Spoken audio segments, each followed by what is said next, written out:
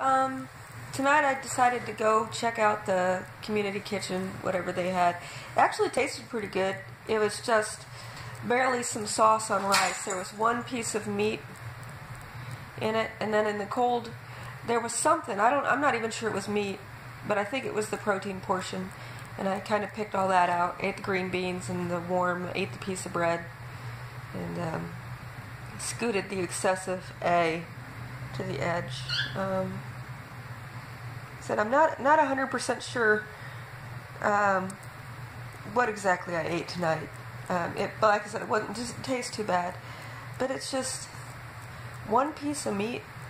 I don't know, one like bite in a serving, and then a whole bunch of carrots and or squash or something, and some yellow squash.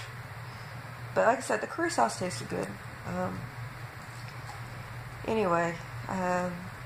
But it's one of those places where they, like, I don't know, I'm standing beside drug dealers and prostitutes, and they're looking at me like I don't belong there. You know, and, like, people, you know, pointing out all sorts of stuff that, I don't know. Anyway, but there's this one woman, I think she's a manager or something, because she's, like, always around, and, she was kind of muttering at the girl who was like, isn't she? And it's like, this is just ridiculous. They all do that. And, anyway, you know, it's just, I guess everybody has their different set of needs that needs to be met. And, we're not all responsible for meeting everybody's needs. And, you know, I think I've been practicing, you know,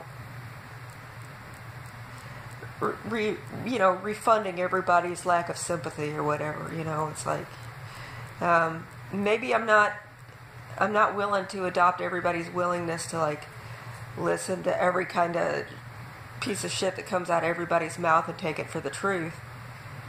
But as far as people feeling like, you know, I have a limited amount of offerings for the needy, and if none of what I have is what you need, then you're not going to get anything you need from me.